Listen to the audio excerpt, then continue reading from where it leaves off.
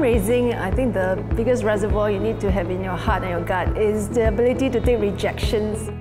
So I remember our founder for ComChairs, Dr. Ng Liang, and his message that, if you are actually asking for a cause and the money is going to the charities to help people that are disadvantaged and underprivileged, you ought to be very thick-skinned and there's no shame in asking. So I took it in good spirit and practiced it, and I realized that it works. Growing up in a very simple and modest family and living in a HDB 3-room flat for most of my life, in my neighborhood was mostly 2- and 3-room flat housings. I was just very sensitive to the brokenness that I see in families in my immediate community due to problems like drugs, like gambling, like abuse and other social problems. So in 2001, I joined the National Council of Social Service, an area that is closer to my heart. Before that, I was just practicing my accountancy. Our donors are captivated by her because she's very willing to help. She's got a good personality, very jovial, and being able to spot people's needs and match them. I've always had a soft spot for children with special needs. For example, Singtel has been supporting community chairs for about 20 years by the time I head up ComChairs. At a point, they were specifically raising funds for about 2-3 million. That was really great support for special education children. And for special education children's program, it ends at age 18. We wanted to try something pioneering called an enabling village then, because we want to enable in a community setting, sheltered, supported employment, but it's enabling. Then I stretched their imagination to where their aspirations are, and I said that, these children have been investing in the last 2 decades with us, they're growing up.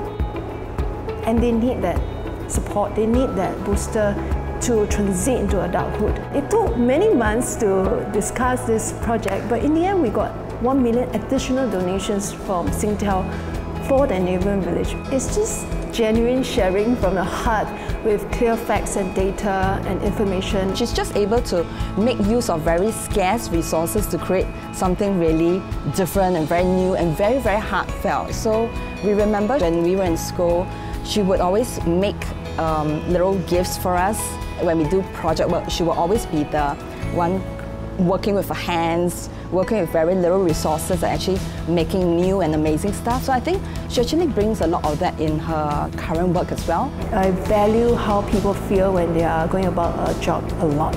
And I spend a lot of time with my people to know their strength, their vulnerabilities. In our work in fundraising, we also facilitate volunteerism.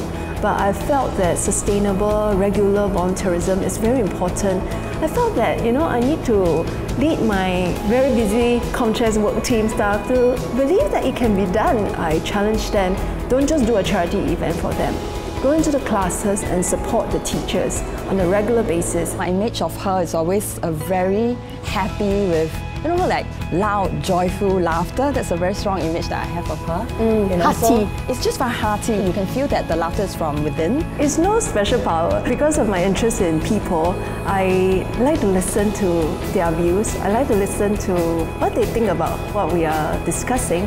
And I'm also very curious. So there was a period where she was facing a lot of pressure. So she one day, in the usual routine of talking to our son before he sleeps, she was just sharing her day and how tired or weary she is. And I think when my son replied, hey mom, if you don't do it, who will? And I think that kind of like suddenly gave her that spurt of energy and that renewed passion to continue what she's doing.